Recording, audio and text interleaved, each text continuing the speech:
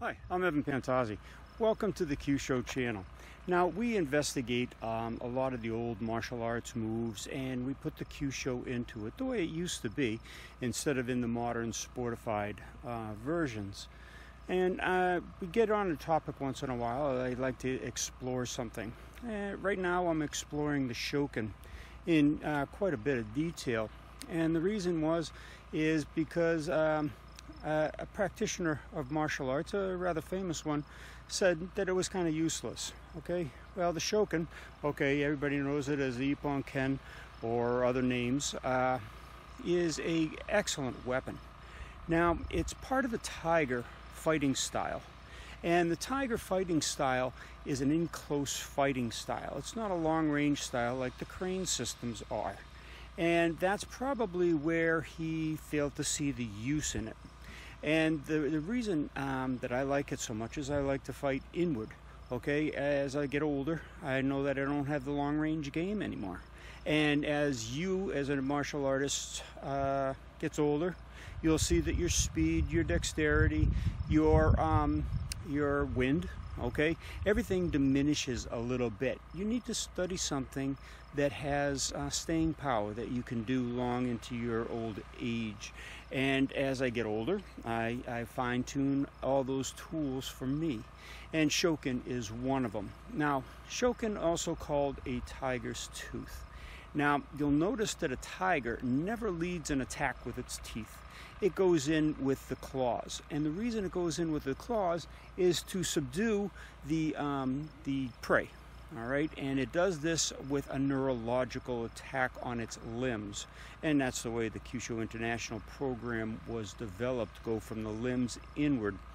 And then it gets into the Tiger, where you're in the clinch position, the grappled position, and that's where Kyusho really shines, because there's less room for error and missing, that everybody decided that Kyusho was worthless because you couldn't do it and hit it in a real confrontation. Well, it depends on your range. All right, and obviously they never studied the Kyusho. But when you get in tight, the Shokin works wonderfully well. Now, you can do it for many different things. You can totally control someone once you get in and start using the Shokin.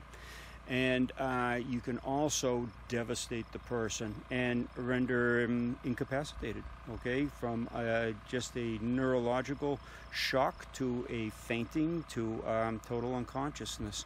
And that's all developed by the Shokin. And I'm going to be doing a Kyusho Friday road trip on this topic somewhere down the line.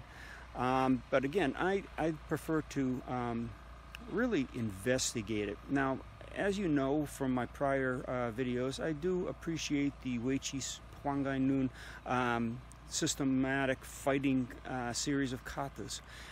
There's three main ones of Sanchin, Seisan, Sanseiru, and a fourth one, Superenpai. Some people call it different names, and it's not the Goju Superenpai, it's a different one.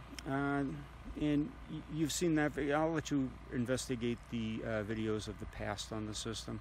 Anyway, the use of the Shokin is really pronounced in this system. And again, because I know that it's a blend of tiger, crane, and dragon method. Now, the crane is your entry, the tiger is your fighting capability, and your dragon is your ability to transition. And there's far more that attributes that go into these three animal styles that I'm not going to say publicly, but they're very powerful on your internal systems as well as your fighting potential. So again, the shokin is a wonderful tool if you don't lead with it, like try to force a tiger technique, which is the shokin, into a crane method, which is sparring or long distance fighting. Once you get into the tiger's range and you're paralyzing the person or holding on to the person, grappled position on the ground, standing, doesn't matter, now the shokin really shines. And this is what you should really think about when you see that show up in one of your forms, katas.